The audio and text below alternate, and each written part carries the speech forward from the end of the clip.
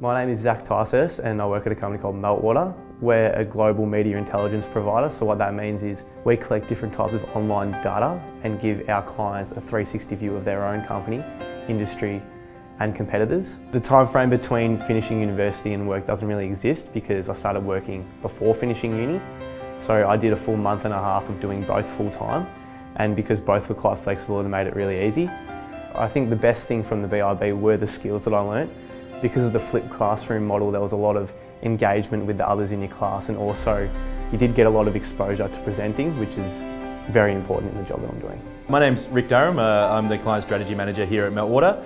So some of Zac's strengths that we noticed in the interview process were that he was extremely humble, he's very intelligent to the way that he adapted himself to the questions we ask of him. Our process is quite rigorous when we're interviewing people, and he was able to adapt to that quite well.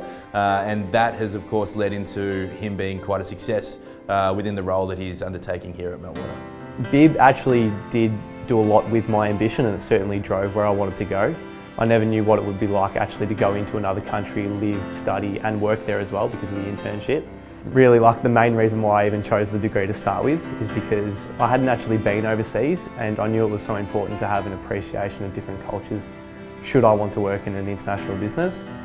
Everyone that went loved it, and I always talk with mates that we'd definitely go back if we could. It was such a steep learning curve and just great to see and learn a bit more about China. It was also, going out with mates and experiencing the nightlife over there was amazing as well.